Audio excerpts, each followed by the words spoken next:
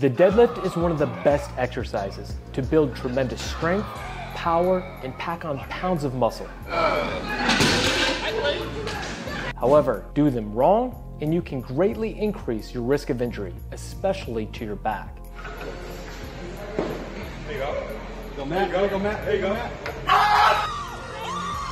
In this video, with the help of Ed Coan, the greatest powerlifter of all time, and Dr. Stuart McGill, the foremost authority on spine biomechanics and back pain, I'm going to give you 3 simple yet extremely effective steps to perform a perfect deadlift. Step 1 is setting up in a proper start position. For most people, set your feet just inside shoulder width, with toes pointed relatively straight forward. The bar should be positioned directly over your midfoot. As you get down to the bar, there are 3 foundational technique pillars you need to focus on assuming for a perfect start position before the bar is moved from the ground. The first we already established with the bar positioned over the middle of your foot. This will ensure the bar is ready to be moved in a straight path. If the bar is positioned too far forward, the bar must travel back in towards the body as it's lifted from the ground. And when you're trying to lift max weights vertically from the ground, horizontal bar movement is detrimental to the efficiency of the overall lift. The second is to have the bar connected to your body. This means the bar will end up touching the shins in your start position. And no, you don't need the bar 5 inches away from your body just because you're really tall. Bar touching the shin.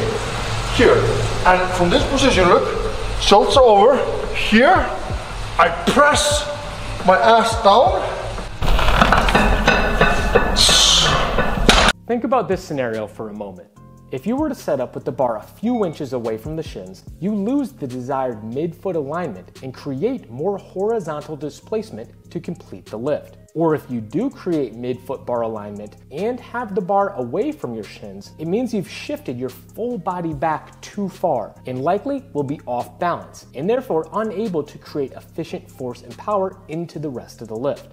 The final technique pillar that completes this start position harmonious trio is aligning the bar with the posterior deltoid, which is essentially where you would place the bar for a low bar back squat. If we look closely at your deltoid muscle, we find it is made up of 3 parts: the anterior, middle, and posterior portion. While some coaches use the cue shoulders over the bar when setting up a deadlift, I find it can be too general and can lead to more variation in the setup position. On the other hand, posterior deltoid over the bar is far more foolproof and will set the person exactly where they should be every single time. And it will create a fairly vertical arm position as a side effect, which is desirable for lifting max weights from the ground. This last step is also especially crucial if you're going to use a mixed grip. This method of grabbing the barbell with one hand over and one hand under is commonly used by powerlifters as it is often stronger than a double overhand hold, allowing many to lift more weight. Now, if your arms were not vertical or very close to it, the bar would likely drift away from your body to a greater extent on the under grip side as you stand up, lending the bar and your body to twist. So if you find yourself twisting in this way while using a mixed grip, you might be starting with your shoulders too far forward. Okay, before we move on to this next crucial step, if you're dealing with any aches and pains trying to deadlift, after this video, head on over to Amazon.com and check out my injury fix book, Rebuilding Milo. It will show you the exact steps I use as a doctor of physical therapy to help fix injuries and help the best athletes in the world return to lifting pain-free. But for now, let's continue with today's video. Before you begin your deadlift from this proper start position, there's a crucial next step you must do. My object was, how can I use my whole body into whatever movement I'm doing? As I grab the bar and pull the tension out, all of a sudden every muscle from my neck down to my lower back gets squeezed and pulled in tight, which I guess is to protect my spine and maintain that position. At the same time, I try to wiggle my hips in closer to the bar under tension, and then my glutes are just ready to explode right from the bottom. Basically build that pre-tension in your hips ever before the bars moved from the ground. Yes, in my whole body. Most people don't preload their hips enough. That's why their butts come up and they end up using way too much back. Stu, can you explain the science behind this approach? So the body, from a scientific point of view, is a linkage. It's an articulated linkage with many segments. So consider a train. You have the locomotive, and then there's a little slack in the coupling to the second car. As the locomotive moves forward a couple of inches, then it pulls out the slack, and then the second car moves. So the train locomotives actually call it stretching the train.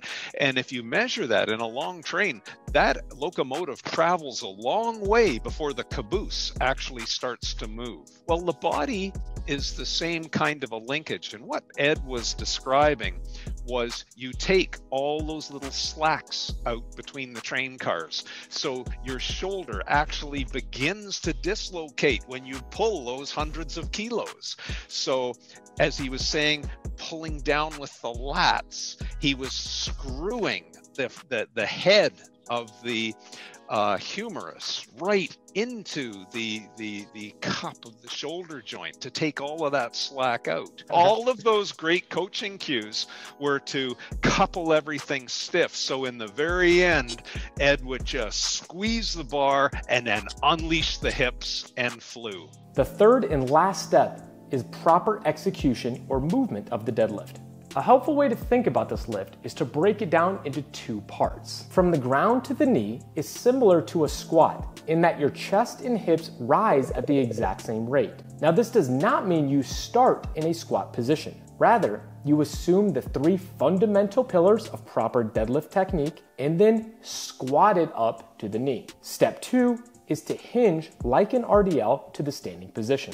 So put it together, the sequence is squat to the knee, then RDL up to standing. Once standing, don't just drop the bar back down to the ground.